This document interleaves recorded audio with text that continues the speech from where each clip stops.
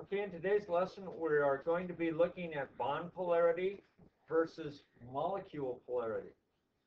And if we uncover this little dude right here, you will see all we need to have bond polarity is to have different atoms. That will make the bond a polar bond. And it will be what we call a dipole, and we'll see what dipoles are about in just a moment. Molecule polarity is a whole different animal. Okay? On molecule polarity, all you're going to need is to have an idea of the shape. Once you know the shape, then you need to know the symmetry, because either one could make a difference. When you look at the trigonal plane, you have perfect symmetry, so long as all of the atoms around the central atom are the same. And we'll show you some examples of that in just a minute. As we go over here, we're going to see a whole bunch of stuff, and it's kind of a busy screen, so I'll put a shade up so we can kind of concentrate on one thing at a time. But before we go back to this, or go on with that, I want to go back to what we were looking at earlier, and let's see what a polar bond is all about. The polarity, and let's get rid of all this stuff here. Okay, now that I've gotten rid of the extra stuff here, we want to look at what is bond polarity. Bond polarity happens when you have two different atoms and one of them is more electronegative than the other. Now, fluorine is this guy right here, is the most electronegative of all the atoms. So we know that silicon has got to be less electronegative, and the way we show a bond polarity is to draw a line like that that goes towards where the electrons are going. Okay, and this becomes what we call a partial negative, and the other end would become a partial positive, and that would be considered a polar bond. Now, in the carbon-chlorine, we have the same situation, and the polarity would go this way because chlorine is more electronegative than carbon, and we would have a partial what on the right? No, it's neither. This is the lowercase Greek letter delta. Delta, the larger, the capital, looks like that. Okay? So this is the lowercase. This is the positive. This is what end? This is the guy that's more electronegative. He's going to grab electrons. The electrons are going to move in the direction of the chlorine more than they will move towards the carbon in the bond. Okay? So if this is the end, if the chlorine end has more electrons, what will its charge be? Huh? Negative, yeah. Okay, so this is going to be a partial negative, and this guy will be a partial positive. So always more electronegativity has negative? That is a perfect summary. The one with more electronegativity, and that's what electronegativity is all about. How much in a bond, and this is the bond, the bonded electrons, or the bonded atoms, I mean, how much does one bond pull relative to the other when you have electrons that are being shared? And the electrons will move towards the chlorine more than they will towards the carbon. Okay, so that will make a polar bond. Now, let's go to the page that we were going to go to. Now, we're back on the page that I was going to go to first and decided to move to a different page. Let's look at just a couple of molecules. Notice the H2O in the top left here. Okay, H2O is going to be, we're going to figure this guy out. Okay, so first of all, we have to draw a Lewis structure. And the Lewis structure is what I drew in right here. Okay, that's the Lewis structure for water. Now, are there unshared pairs on the central atom? No. Yes. Okay, unshared pairs or dots? Yes, there is. Yes, there are. Okay, so on water, the oxygen has unshared pairs. That's why the hydrogens I drew coming down instead of straight out. And so when that happens, even if atoms on both sides of the oxygen were different, that means they would not have symmetry. These guys are symmetrical because they're both hydrogen on both sides of the oxygen. Yes? So how does shared pairs look like? Shared pairs are the bonds. Okay, the lines. All of them will have shared. All lines are shared pairs.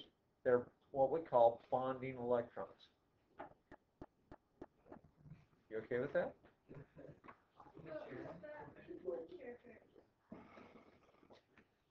Uh-huh.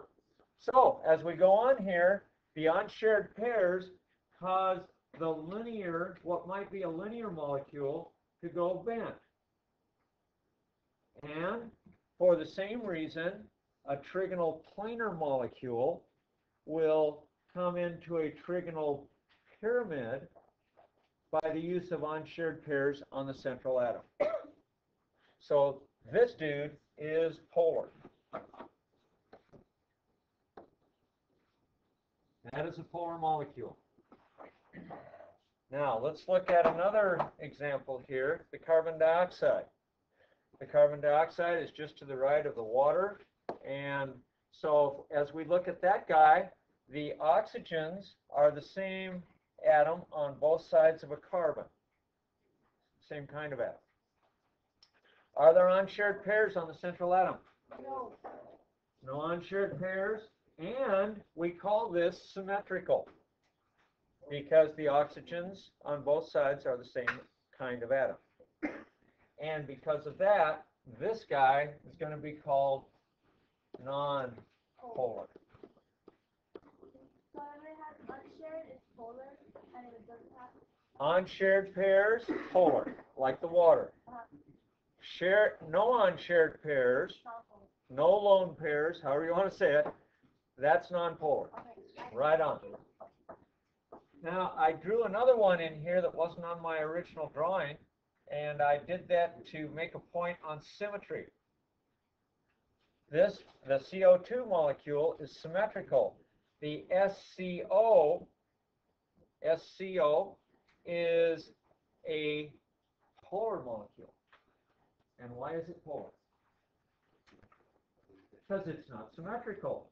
It has oxygen on one end that pulls more than the silicon does. So as a molecule, it has a dipole, and that dipole looks like this. Which end is this, the negative or the positive? Wait. Oxygen's more electronegative than sulfur. The 0 is negative. So the oxygen is the negative side because its electronegativity is bigger. Yeah. And the other side is a partial plus. Okay, just like we were showing for a single bond, now we have it for the molecule. And that makes this molecule a polar molecule. Even though it has the same layout as does the carbon dioxide, and there's no unshared pairs on the central atom, the problem is that makes it a polar molecule is that the oxygen and sulfur have different electronegativities and create a dipole for that molecule, and it becomes polar. Okay, let's go down here. Let's look at a tetrahedral. Okay, see the CH4 on the far left? Okay, the CH4 we have, is there symmetry here? Yes, this is all symmetry. So, because all the hydrogens, all the atoms around the carbon are the same atom, hydrogen. Yes? Right? How do you tell when the lines go like this or like this? You will know when the molecule is bent because you'll have unshared pairs on the oxygen, in this case. We're looking at the water molecule again. Okay? Right here. So shared pairs is double line? What? Shared pairs is double line? No. Double lines are a double bond. Unshared pairs are loners. They are not involved in a bond. These are bonding electrons, the lines. The guys that are dots are not shared. They're just there, okay?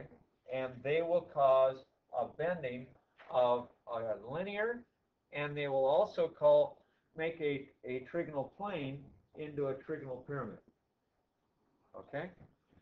So our methane, because it's symmetrical, are there unshared pairs on that central atom? Any dots you see on that carbon? Okay, so what do you think? What's this going to be? Non-polar. You bet. This guy's non-polar.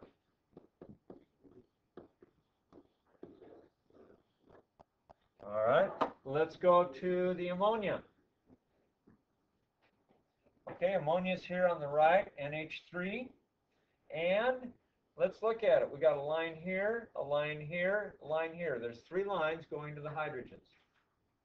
And what's that dude on top? He's a lone pair. He's a loner.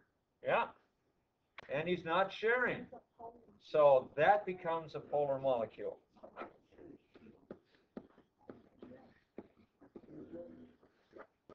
All right. I'm doing the polars in red and the non-polars in green. Okay.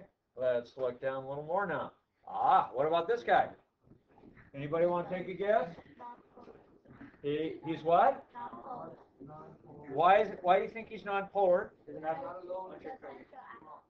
No unshared pairs on the central atom, but is he symmetrical? No. You see that chlorine there? Okay, this guy's going to have a dipole, and the dipole is going to look like this, because chlorine is more electronegative than the hydrogens. So the other end will be over here. What end is the chlorine, positive or negative? Higher electronegativity. Negative. Okay? And so the other guy will be positive. Yes? I'm sorry? NH4? That's ammonia. No, ammonium is NH4. This is NH3, ammonia. Okay? They sound very similar, but they're different. Okay? Here is the last little summary that gets you everything you need. So let's look at this and make sure we understand. Here, let's get a shade up here. Get this out of the way. All right. If we look at this, notice the or on the right, polar. If the unshared pairs, if you have unshared pairs, or if the terminal atoms, what are the terminal atoms? Let's look at a molecule, and I'll show you the terminal atoms, the hydrogens. Those are terminal atoms, okay? Let's look at another molecules, the CO2. The CO2, O here. Okay, CO2, the terminal atoms are what? The oxygens, right? The guys on the outside of the central atom. So if there's unshared pairs, or if the terminal atoms are different, either one, it's going to be polar. So what do you have to make it non-polar?